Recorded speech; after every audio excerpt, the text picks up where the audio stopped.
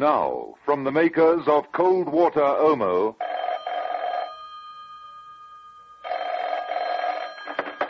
Clive Paxton speaking. Mother here. I need you, Paxton.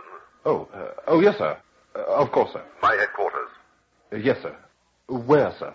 I've been forced to take refuge in an impregnable spot, somewhere where no one can get at me. Yes, sir. Take a number 12 bus to Westminster Bridge, a riverboat down to Traitors Gate. I'm incarcerated in the tower. Come immediately.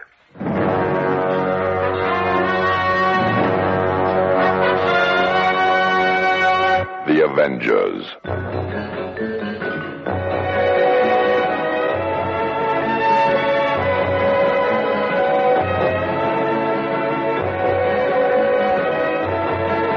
John Steed and Emma Peel, The Avengers.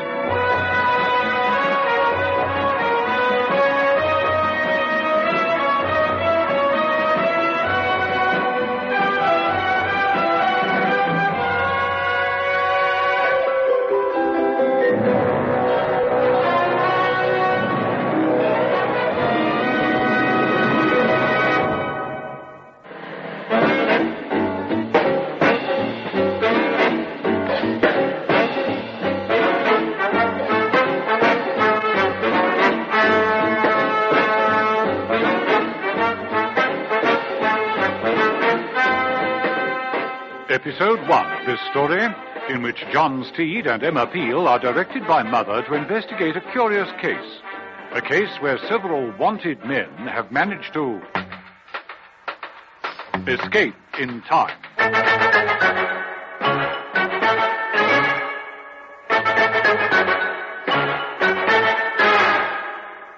It was a cold, blustery, grey, wet morning. An easterly wind drove the gulls across the Thames. They cawed in the air as they circled over the choppy water. Secretaries in offices switched on electric heaters. Housewives decided against doing the washing or even the shopping.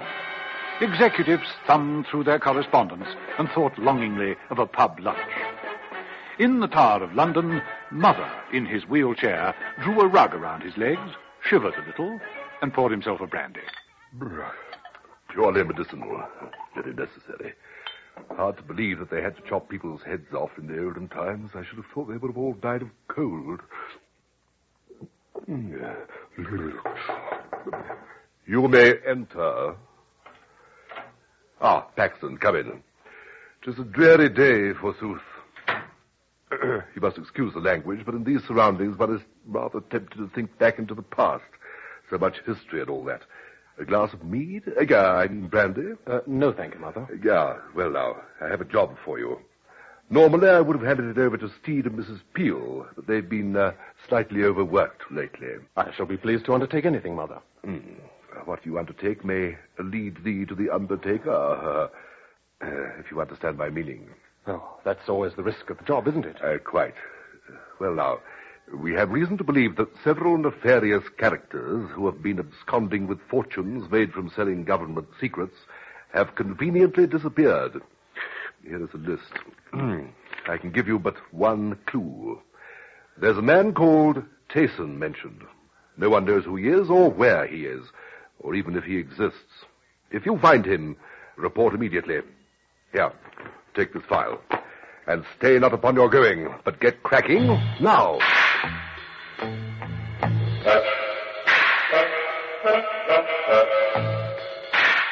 The Tayson home was 16th century. The whole estate appeared deserted. The house, set back in well-kept grounds, was rather forbidding. Clive Paxton, eager to please, had spent many hours before tracing it. When he did, he found, surprisingly enough, the front door open. He entered and walked down the main corridor. It had plinths on either side. There were busts, heads of the Tayson family, all dated. 1535 to 1586. Edwin, 1605 to 1649. Bruno. Door. Where does it lead? Clive Paxton opened the door and stepped very cautiously into a corridor. It was in the shape of a tunnel. It seemed to start spinning. Lights flashed. The noise grew. Paxton felt his senses beginning to fail him. He swayed, staggered, and slowly sank to the ground unconscious.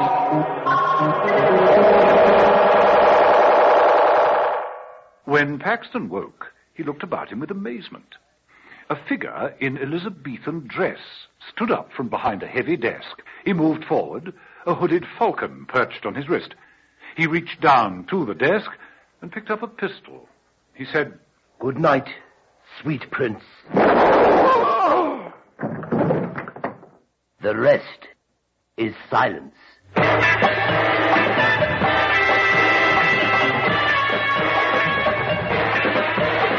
In Emma Peel's apartment later that day, John Steed was winning in a game of cribbage. 15-2, 15-4, and one for his knob. Out. You're too good for me, Steed. Do you suppose it's because you're so much older? Well, there's no substitute for experience, Mrs. Peel. And, of course, intelligence, like breeding, will out. I wonder how much luck figures in it. Not very much. We Steeds can trace our ancestry back through the ages. Unqualified success over the centuries. Now, for instance, bold Black Steed was a buccaneer. Then there was Smooth Savage Steed, a smuggler who practically put Cornwall on the map. Samuel Steed was the original surveyor to the Duke of Buckingham. Shakespeare didn't give him his real name in the play of Henry VIII, but that's who he was. We Steeds can be held in good stead. Methinks the bell doth toll. Oh, don't bother to get up. I'll answer it.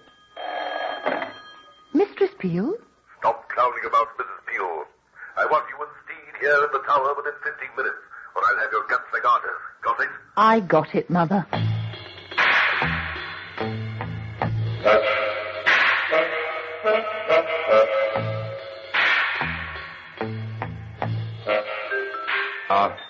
Good morrow and well met. You come most timely upon the hour. Here, Steed, Mrs. Peel, this should keep out the cold. Oh, thank you, Mother. Thanks. But bleak, isn't it? Your new headquarters, I mean. I did ask for central heating, but they said it would destroy the character of the place and might affect the luster of the crown jewels. One has to think of the American tourist sometimes, you know. Oh, of course. What's the panic, Mother? No panic, just a death. Clive Paxton. Paxton? One of our best agents. Rather was one of our best. What are the details? I gave him a case. I regret to say I feel he wasn't ready for it. He was fished out of the Thames early this morning, at 3:45 a.m. to be precise. Obviously dumped. Obviously. Obviously. He was drunk? He was shot with this. Mother reached out a hand and picked up a gun from the nearby table. He held it delicately and handed it to Mrs. Peel. Mrs. Peel studied it intently. A 16th century gun of medium caliber? Probably a sporting piece used exclusively by noblemen in the Elizabethan period. Well, with that answer, you gain 10 points, and your team goes into the lead. It's a strange weapon to use. You sure that Paxton was killed with this? The ballistics men have already confirmed it, and it wasn't self-inflicted. A man who puts a bullet through his brain doesn't live long enough to place the pistol back in his pocket. It's curiously archaic. Maybe. But the problem we are faced with is bang up to date. All through history to the present day, there have been notorious criminals, miscreants, evildoers. Men who commit crimes and try to evade the law. Men on the run. Exactly. The case that Paxton was investigating was just that. Men who, wanted by the law, are on the run 1 minute and who disappear the next. Someone must have devised an escape route for them. It most certainly looks that way. Now, here is a file. Gives the background to all of the men involved. Take it with you, study it, and get on with the job. Paxton was obviously onto something. Don't end up the way he did. We'll try not to, Mother. Oh, cursed spite that Steed was ever born to put it right. Come, Mrs. Peel, let us go together.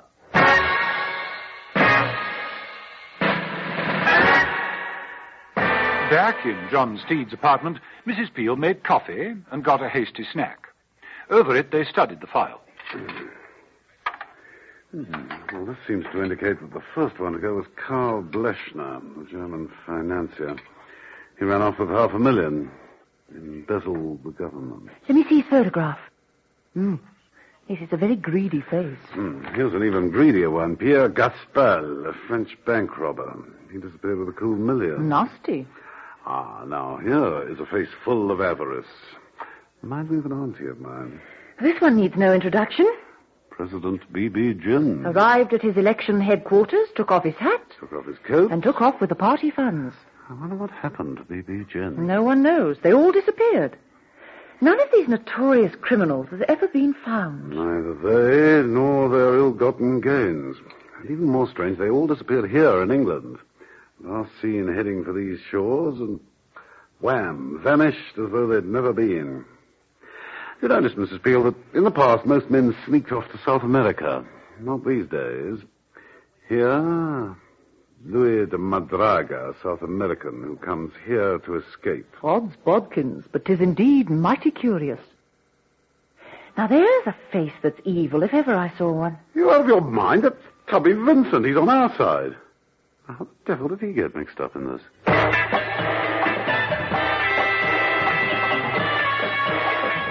How Tubby Vincent got involved was almost a similar story to that of Clive Paxton. He was an agent who got a clue about the home of Tysons. He also investigated, walking down the main corridor, noting all the plinths with the moulded heads of the Tyson family. Jill, 1535 to 1586.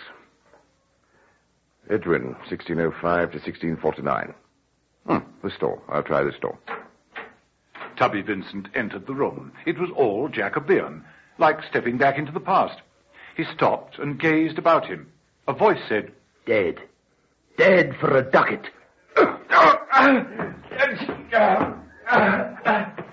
Tubby Vincent reeled under the blow of a knife, but recovered enough to stagger back into the corridor and slam the door. He lurched up the corridor, out into the dusk and safety.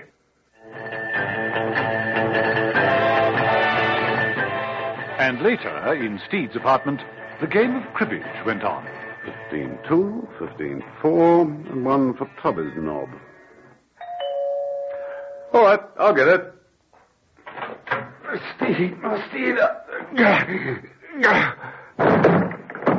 Steed. Steve, what is it? Tubby. It's Tubby Vincent. Tubby, can you hear me? Can you tell me who did this to you? Steed, it's all in the past. No time.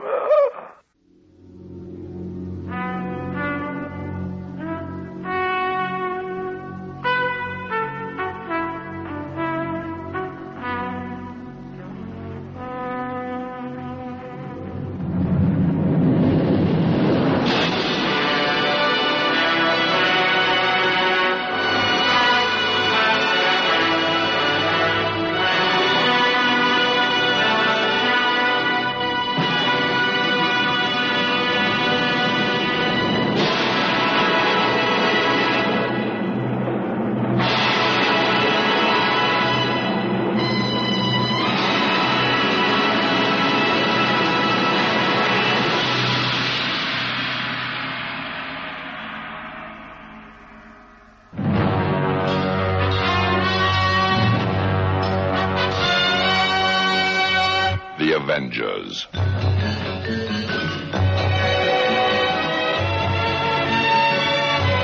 Listen every evening, Monday to Friday, to John Steed and Emma Peel, The Avengers. Brought to you by the makers of Cold Water Omo.